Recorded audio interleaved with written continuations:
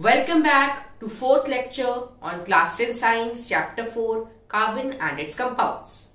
In this lecture, we shall discuss the chemical properties of carbon compounds. We shall discuss four main properties: combustion, oxidation, addition reaction and substitution reaction. So let's get started.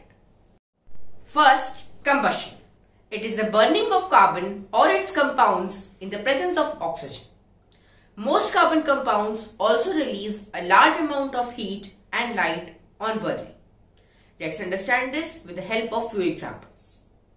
So when carbon burns in oxygen, then carbon dioxide is produced plus heat plus light.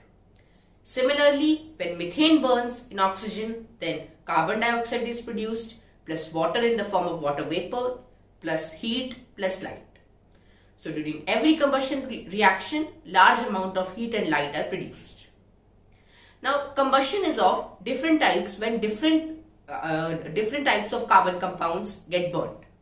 So when saturated hydrocarbons get burnt, that is when the single bonded hydrocarbons get burnt, then they produce a clean flame.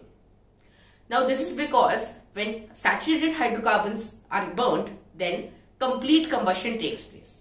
That is, proper oxygen supply is available. But when unsaturated hydrocarbons get burnt, then they produce a sooty or unclean flame during combustion. Now this is because of lack of oxygen. So that's why incomplete combustion takes place and sooty flame is produced. One important observation of the sooty flame is that whenever we warm some cooking vessel on a gas stove, on a kerosene stove, then its lower surface gets blackened. Now the reason for this blackening of the cooking vessel, lower surface of cooking vessel, is the same reason. That is, incomplete combustion is taking place and the fire is not getting enough oxygen. So due to lack of oxygen, the blackening of the lower surface of cooking vessel takes place. Now the reason for this incomplete combustion is that the holes in the gas stove with the help of which the oxygen reaches the fire are blocked due to some reason. And so those holes need to be cleaned, and once the holes, the garbage, the waste in the holes is completely cleared, then again oxygen will be able to reach and complete combustion will take place and a clean blue flame will be produced and no blackening will take place.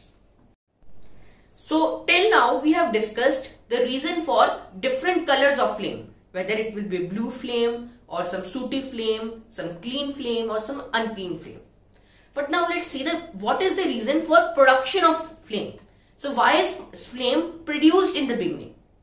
Now this is because flame is only produced when gaseous substances burn. But when some solid substances like coal or charcoal burn, they don't produce any flame. They just glow red. So flame is only produced when gaseous substances burn like LPG, kerosene, etc.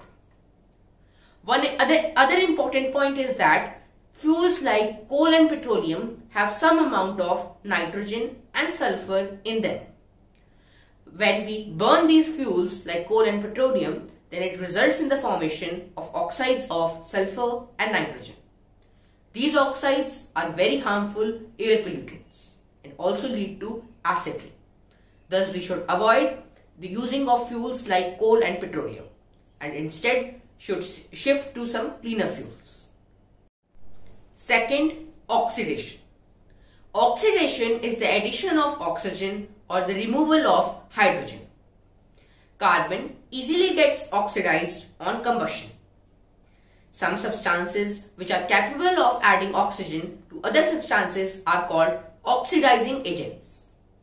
We have already learned about oxidation and oxidation reactions in the first chapter in detail. So you can check it out if you have forgotten. Now the third chemical properties of carbon compound is addition reaction. So the reaction in which unsaturated hydrocarbons are converted into saturated hydrocarbons in the presence of catalyst is known as addition reaction.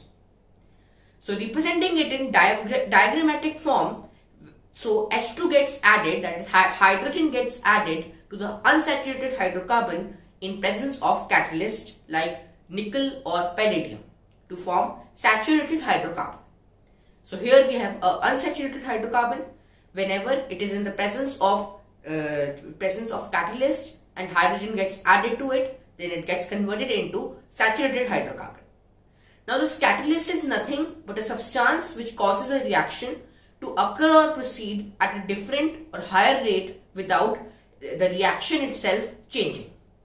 So catalyst just changes the speed of the reaction, but the basic fundamental of the reaction remains the same. Now let's understand this addition reaction with the help of an example. Let's understand addition reaction with the help of an example. So here we are having ethene. Its formula is C2H4. It has double bond between the carbon atoms and 4 hydrogen with it. Now on adding hydrogen molecule in the presence of catalyst, ethene gets converted into ethane, that is C2H6, and in this way the double bond between carbon atoms gets broken down into a single bond between the carbon atoms. So in this way ethene is converted into ethane on adding hydrogen molecule. This reaction is also known as hydrogenation. Now hydrogenation has a very important industrial use. It is used for conversion of vegetable oil into vegetable ghee. Now let's understand the fourth and last reaction, that is substitution reaction. So the reaction in which hydrogen atoms in hydrocarbons are replaced by atoms of some other element is called substitution reaction. So basically substitution reaction is the reaction in which hydrogen atoms of hydrocarbons are substituted with atoms of some other element. Let's understand this with the help of an example. So here we have the example of reaction between methane and chlorine. So in the presence of sunlight, when chlorine molecule is added to methane, then one hydrogen is removed from methane and chlorine takes its place. Now this hydrogen atom which gets removed from methane, it gets added, it reacts with the second chlorine atom, and in this way methane plus chlorine form chloromethane plus hydrochloric acid. So this was all about this lecture. In the next lecture we shall discuss few more important carbon compounds. Stay tuned.